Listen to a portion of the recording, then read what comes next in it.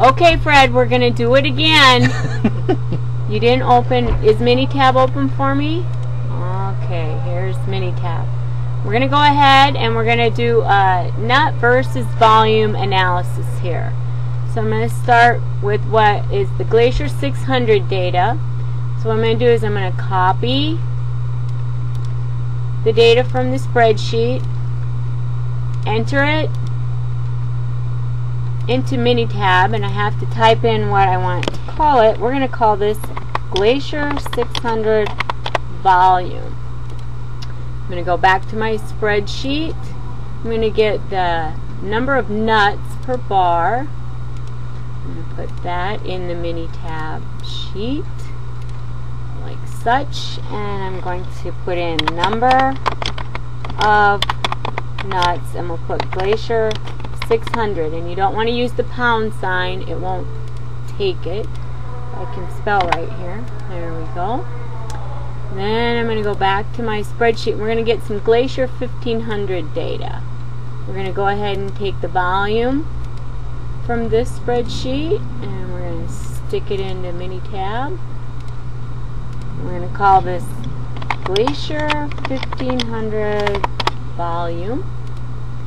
And now we want to go back and get the number of nuts on the Glacier.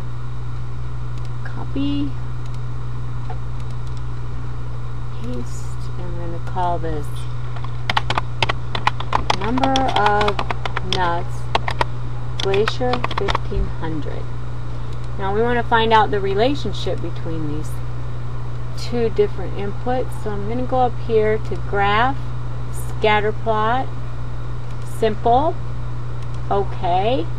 And what I want to do is I want to know what impact on volume, and it's going to go over here in the first square, and you can see the cursor over here in the X variable, to the number of nuts Glacier 600. And then I'm going to click OK. And on this scatter plot, Fred, you can tell that there's a relationship because there's kind of a diagonal pattern to the dots. So the more nuts on the bar does impact the volume on the Glacier 600. So now I'm going to go back up here and pick up the scatter plot again, and I'm going to do the Glacier 1500 volume, and I have to click on it and hit select so it will go in the box, and then this one's highlighted. So then I'm going to click the number of nuts on the Glacier 1500, and that went over here, and OK.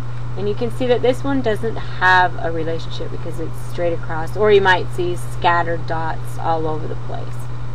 Now we're going to want to save this document. So we're going to go Save Project As.